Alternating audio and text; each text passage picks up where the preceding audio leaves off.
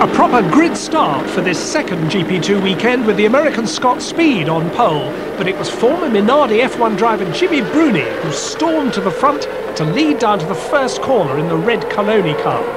Jose Maria Lopez slotted past Speed to take second place into turn one, but a sensational start by Ryan Sharp from 7th on the grid got him wheel to wheel with Speed through the first two turns before they went streaming on through Barcelona's endless long right-hander that is turn 3.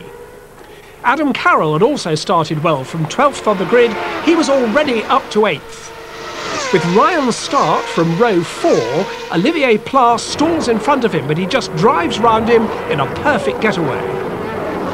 Now we can ride with Supernova's Adam Carroll. From 12th on the grid, he got away cleanly, but it was in the first two turns that he had to make up the places.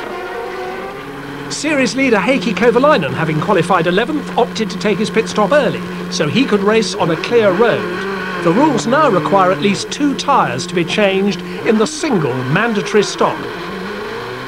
Adam Carroll was now up to 7th and harrying Nicolas Lapierre and his old British F3 Series rival Nelson Piquet. Another brilliant starter was the Venezuelan Ernesto Vizo in the red BCN car. He'd started 20th after problems in qualifying, and by lap 5 he'd climbed to 10th place. The local Campos racing team took a knock when their Argentinian hot shoe Juan Cruz Alvarez lost it and ended up in the tyres. Sharp still had his 4th place, but Piquet was closer now. The 4-litre V6 GP2 cars were proving a lot faster than their F3000 predecessors around Barcelona. After his early stop, Kovalainen was climbing back, dealing with Clivio Piccioni's Durango car and then Hiro Yoshimoto's BCN entry. But Ernesto Vizo's bad luck continued, BCN boss Enrico Scalabroni on the right, as Vizo ponders his misfortune. Giorgio Pantano's pit-to-car radio was faulty. He came in unexpectedly, and the Supernova team weren't ready for him.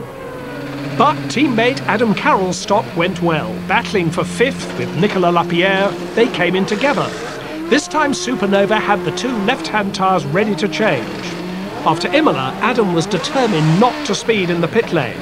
But the Arden pit stop was going less well, so Carroll was able to pass Lapierre in the pit lane and make up the place at last. At the front, there was a great battle for the lead now. After their mandatory pit stops, Bruni was back in the lead. Lopez had spun away second place, and it was Scott Speed who was now piling on the pressure. But there was heartbreak for Ryan Sharp. This was going to be his first GP2 podium. But 6 laps from home, his engine just died and his race was over. Bruni managed to sit out Scott Speed's pressure and pulled away slightly to score his first GP2 victory.